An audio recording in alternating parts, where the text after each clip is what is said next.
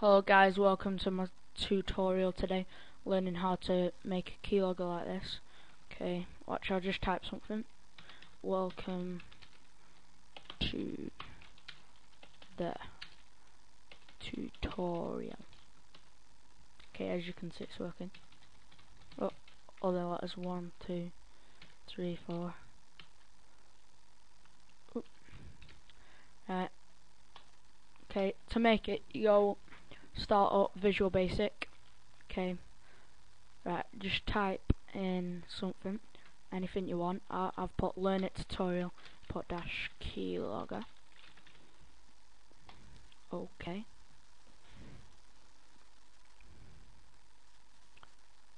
And to make it not showing down here, go like this.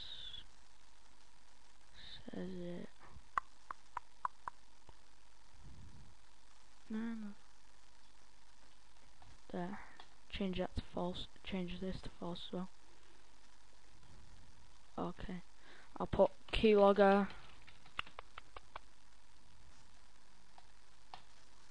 Oh. On me.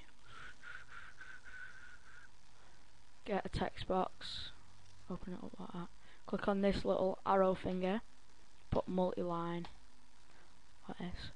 And then to make it be full screen, go like this.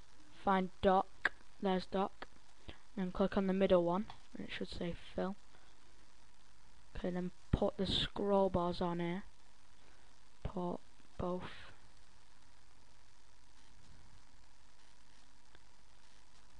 Okay, then add in a timer.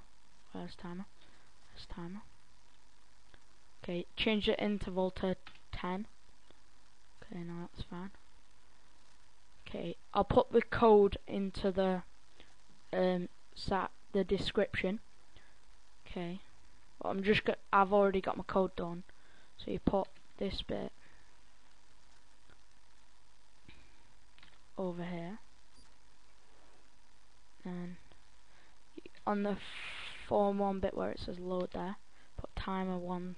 Start, open a parentheses, close a parentheses, and go back on here and click on the timer.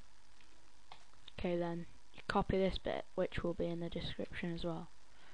So copy and paste that. Oh, okay, we've got an error here, but that's because I've not typed in this bit there. Okay, so there you go. Right, now to test it, we'll just debug it. There you go.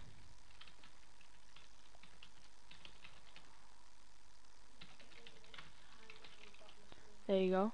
Watching when you minimize it. Oh, it's gone nowhere. But it should be behind there.